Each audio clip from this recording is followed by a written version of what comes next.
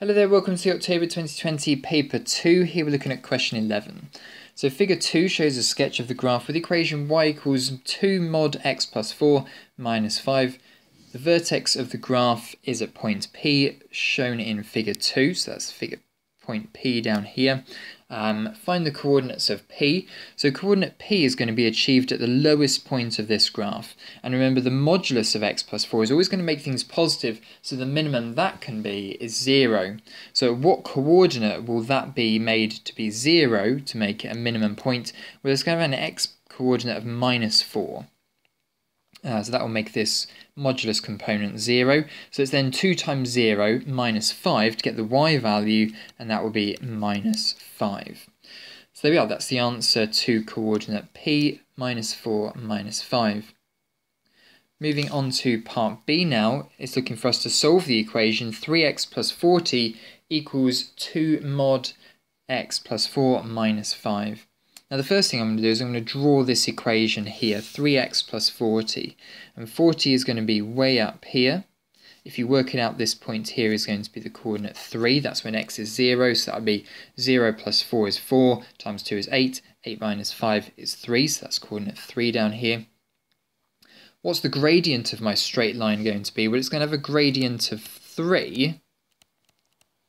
And the gradient of this graph on the left-hand side will either be 2 on the right-hand side or minus 2 on the left-hand side. So either way, it's going to be steeper than either of these two lines. Now, another thing I need to check is whether it's going to cross this point down here or this point here. Now, I know that this coordinate here is going to be minus 4, minus 5. So if I now use that equation and work out when x is minus 4, what my y value is going to be, so that's going to be minus 12 plus 40. That will make it 28. So it's going to go through the coordinate minus 4, 28. So it's going to be somewhere, well, not to scale, but I need to make sure it's steeper than this gradient here. So it's going to be something like this. So it's going to have a steeper gradient than this line here. So it's never going to intersect. It's more like going to go like that. But just to try and get it to scale, I've had to make sure it's like this. So it's going to have a steeper gradient, therefore it's not going to intersect this part here at all, but it will intersect this part here.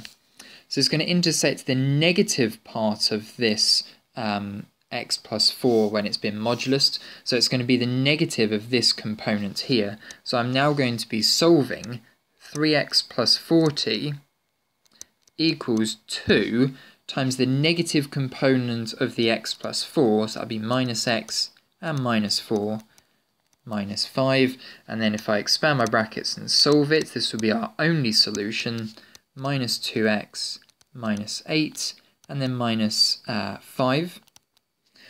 So therefore, let's now simplify this. We'll put the 5 on this side, it'll be 5x, and then let's move the numbers onto the right-hand side, so that'll be minus 13 minus another 40, so that'll be minus 53.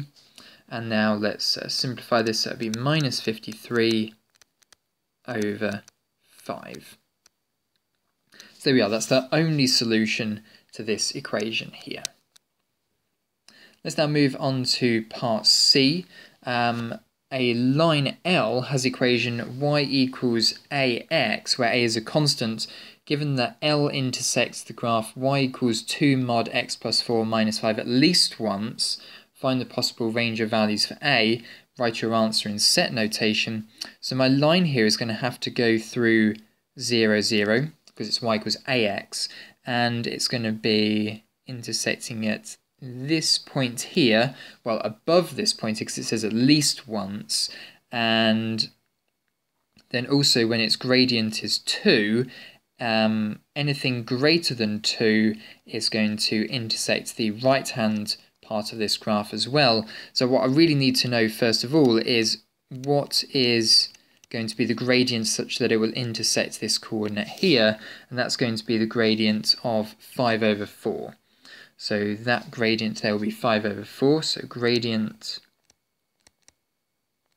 to intersect P is going to be 5 over 4. So it'll have to go 5 up for every 4 across, so 5 over 4. And then anything greater than So if it's slightly greater than 5 over 4, then it won't intersect the line at all. But then as soon as it gets to 2, it's going to now be a steeper gradient than this line here. So it's now going to intersect up in this top right area. So find the possible values of A. So it's going to be A is existing in the real set of numbers, and such that A is going to be less than or equal to 5 over 4. If it's equal to 5 over 4, then it will intersect P exactly once, but it's at least once. So if it's anything less than 5 over 4, it will be a shallower gradient or a negative gradient, in which case it would definitely intersect at least once. And the union with A existing in the real set of numbers, such that A, if it's anything greater than 2 the gradient, then it will be steep enough to intersect the graph again on the right hand side. So A is greater than 2, just strictly greater than 2, because if it was equal to 2 exactly, it'd be parallel to it, so it's just greater than 2 there. So there we are, that's the answer for question 11, worth 7 marks in total there. Let's now move on to question 12.